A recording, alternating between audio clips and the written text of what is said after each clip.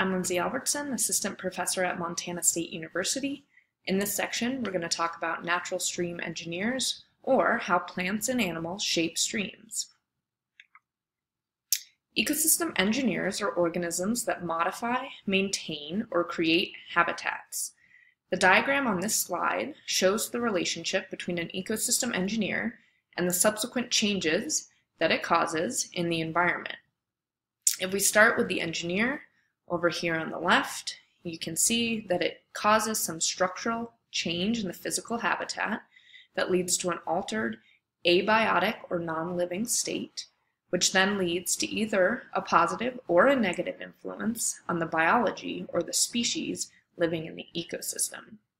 That biotic change then influences or feeds back to influence the ecosystem engineer itself, and that can happen through a variety of mechanisms. A couple of those are listed here, including predation and competition. A large number of ecosystem engineers exist.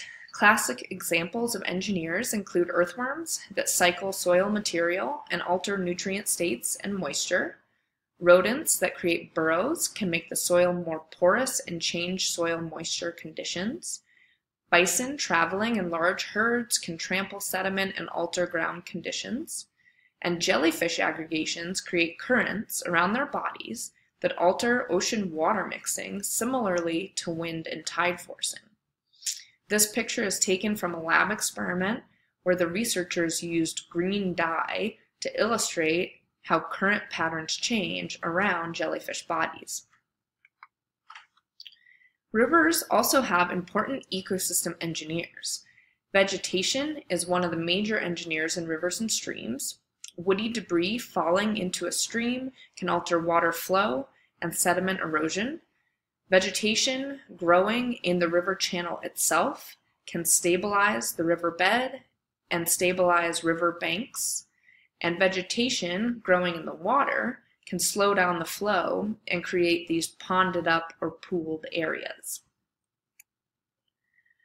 When woody debris piles up, it can alter not only water flow, but also the accumulation of sediment and the formation of islands in large rivers.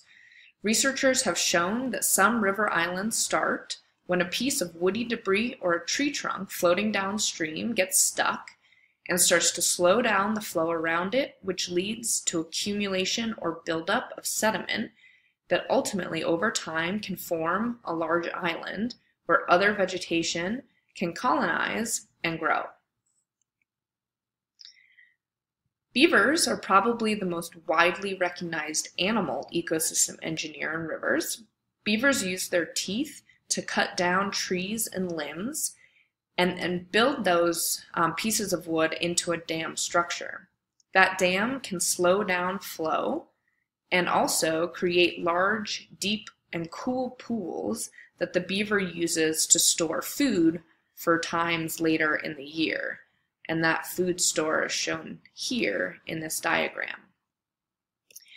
Beaver activity can alter the shape of a river channel, allowing a relatively straight and narrow channel that's incised, which just means that it's relatively deep with banks that are really high, to instead become shallower and start to meander or wind across the landscape, connecting the river channel to its floodplain and to groundwater, which alters sediment sizes and creates variation in flow conditions or water temperature that allows vegetation to colonize and multiply and create an ecosystem that's thriving.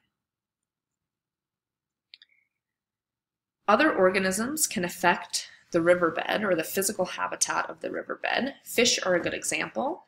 So here's an example with fall fish, which create rock or stone nests that are also called redds.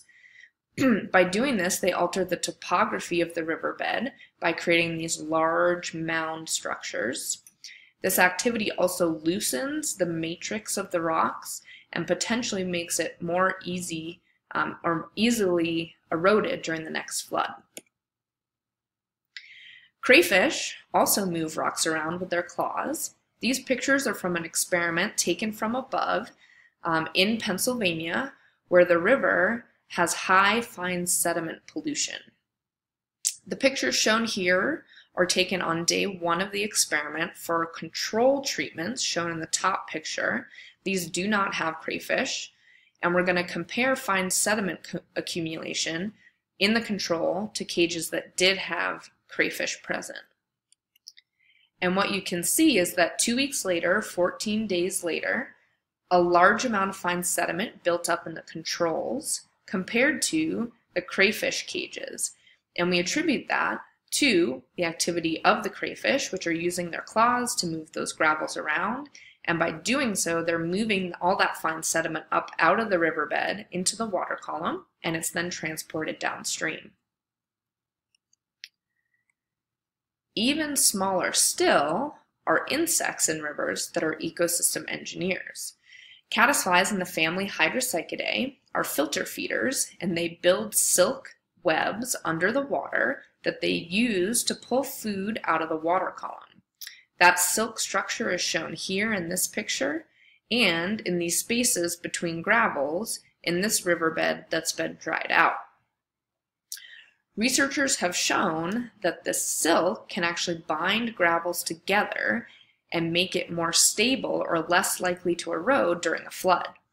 We measure this with a variable we call critical shear stress in pascals, and what this variable means is that the higher the shear stress, the more force you need to get rocks to move. So it's harder to erode rocks where the critical shear stress is higher. You can see from this graph that riverbeds with caddisflies and their silk present have a higher critical shear stress compared to controls with no caddisflies, suggesting that these caddisfly silk structures lead to a physical change in the habitat conditions. So why care about these physical and ecological links, or the way that the biology living in the river influences the physical habitat?